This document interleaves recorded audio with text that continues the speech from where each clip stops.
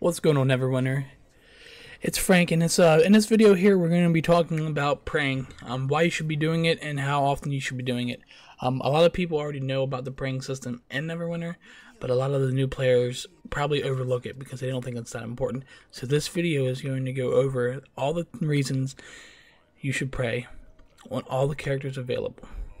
But before we get into that, one quick announcement. On my Twitter, I have a poll. For those who are new to this channel, once we hit 1K, I told you guys I would do a legendary mount giveaway. So the available days I have for that are the 23rd, 24th, and 25th. So please either go to my Twitter and participate in the poll, or let me know in the comments below what date out of those three you want to see it, so I know a general idea of what you guys want to see, what day, all that good stuff. And I will be making this announcement every video leading up to that giveaway, so you're going to hear it quite often. I want to get the word around and let everyone know how to participate in that. So my link for Twitch and my link for Twitter will both be in the description below, along with my gamer tag if you guys want to add me. So with that being said, let's get into the actual video.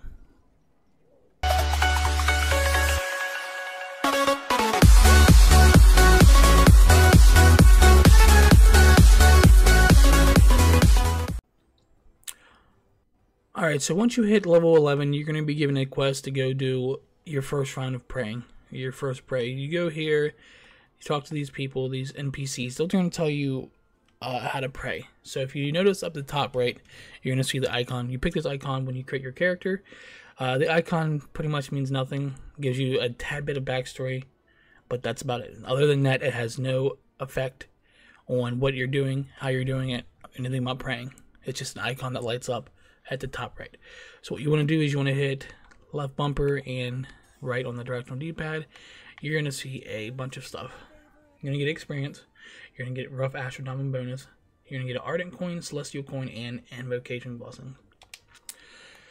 And you may say, Frank, well, none of that's kind of relevant, but it is. So as you see here, there are 15-minute intervals, and then they hop up from 15 minutes to 30-minute intervals here.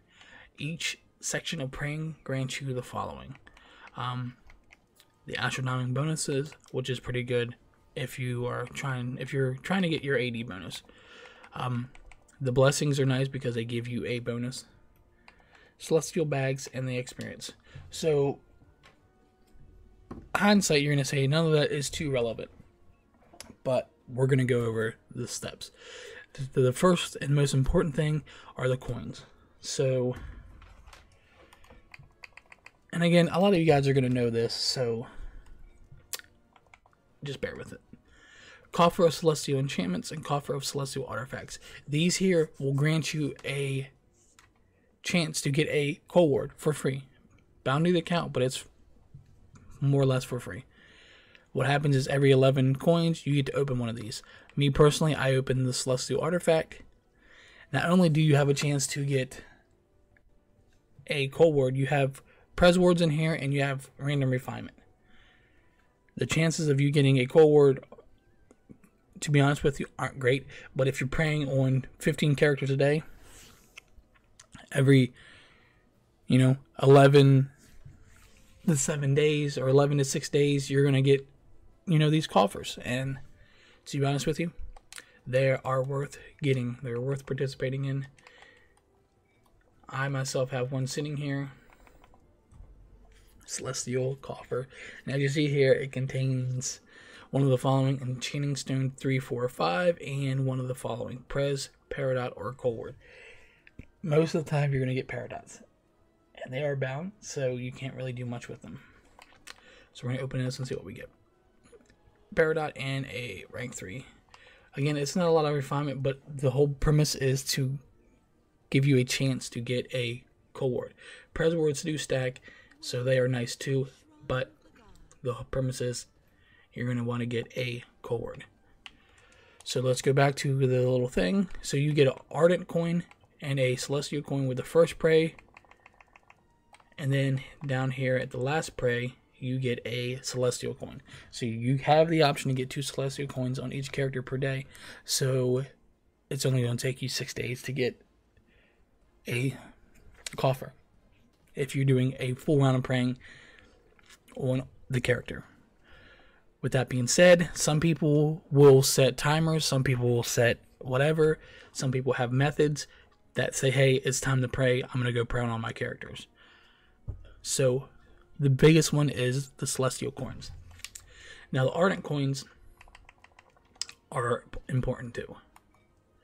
So ardent coin grants you some of the potions, a couple of the transmods, this white horse, which is kind of irrelevant, the celestial grace die is kind of irrelevant, and the angel protection is kind of irrelevant. So with that being said, the biggest thing to profit, or the biggest thing you need from here, are the elixirs. The biggest one here is the Wild Storm. A stack of 99 sells for about 30k. So if you're praying and you're buying these, you can make AD, or you can use these for your DPS classes if you would like. There's obviously some other ones if you would like to use them for supports. You can do that as well. Me myself, I buy the Wild Storms. I'll use a stack of them, and then I'll start stacking them on my alts, and then when I hit a stack of 99, I will sell them for AD. You can do it however you want. If you want to save up for some transmods, you can. If you want to buy some Wildstorm elixirs or some other elixirs, you can. Me personally, I'll go with Wildstorm. So now that we've talked about Ardent and Celestial coins and what to do with them and why you should pray, we're going to be talking about the other benefits coming along with that. So back to this. You're going to get a Celestial bag of refining. Now these are very important for not only refinement, but for the coupons that come along with said opening bags. So as you see here, I've accumulated a bunch of these so I can show you guys what I'm talking about. Opening these will grant you refinement. Also, opening these will grant you a coupon. As you see there, 33% off any fighter companion. Now, you can make some profit off of these coupons.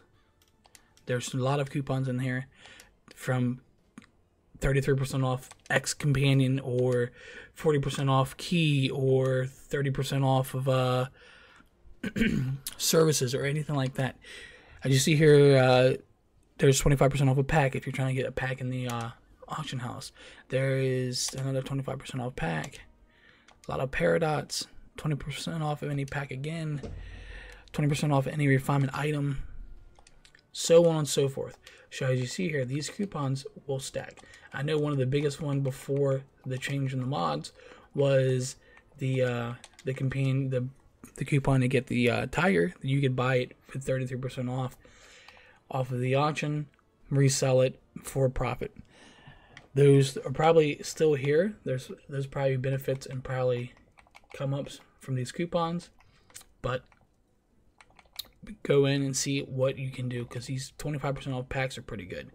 So just save these, save them until you need to actually buy something, because you're not going to get a lot of refinement from these. However, you're going to get good coupons, because one of the biggest events in Neverwinter is the coupons that happen on the Jubilee event. So these will expire, so you do have a limited time to use these.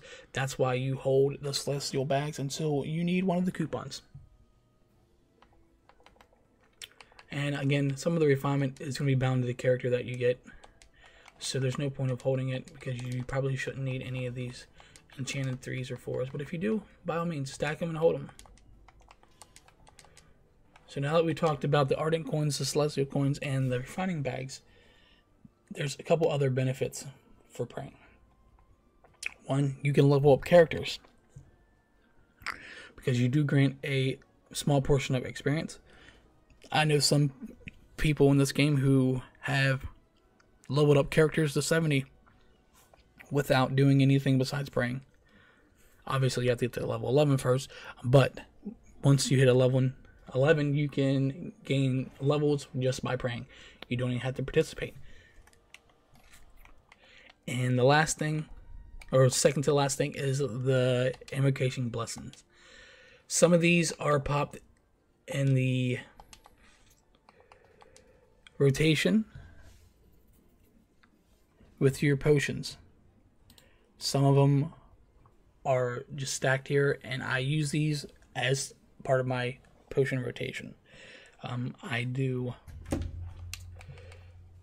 a superior flask of potency, a watermelon sorbet, a wild storm elixir. If I'm feeling like I need to do more DPS, I will pop a prime rib. But these out of the 4 here are the hardest to get, especially if you don't grind guild marks. And then I pop a invocation blessing. And the only problem with the blessings is it doesn't provide you with a good buff. Once in a while you'll get something that you need, but a lot of the time it's going to be worthless stats. So you really don't need these, but however, it is something that you can pop during your potion rotation. If there's something you guys use instead of this, let me know. As far as I know, I use these 4 here, and then a invocation. I'm sure there's a better way to get more stats, but this is what I use when I do it. If you guys know a better way, let me know in the comments below. Some of the other foods that I'll use every now and then are the squash soup and the pumpkin soup because of the crit severity. And then the summer feast is because I just get them from the event, so I don't like selling them because I like to keep them and use them. But yeah, you can get a lot of these 3 here from events, which is pretty good. And then this one here, obviously you get from event 2, but this is increasing my power by 9,644, which is pretty damn good. So with that being said, that's that.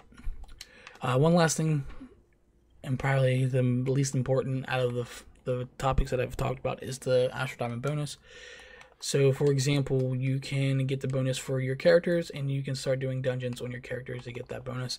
However, some people don't do it that route. Some people just pray and forget about the Astral Diamond bonuses that you're gaining. That's fine. I don't pray for the bonus. I pray for the celestial artifacts, the coffers, and the coupons, because that is where your savings is coming from, and that is where your most of your benefits is coming from. The other topics are just to add on to why you should pray and how to go about doing so. If I missed anything and the reasons to pray, let me know in the comments below. And if there's a video you guys want me to make out there that you haven't seen already, please again reach out to me and I'll do my best to relay that information to you guys. Again, don't forget Twitter and or the comments below and participate. Thanks again. Appreciate the support and appreciate you guys watching. Peace.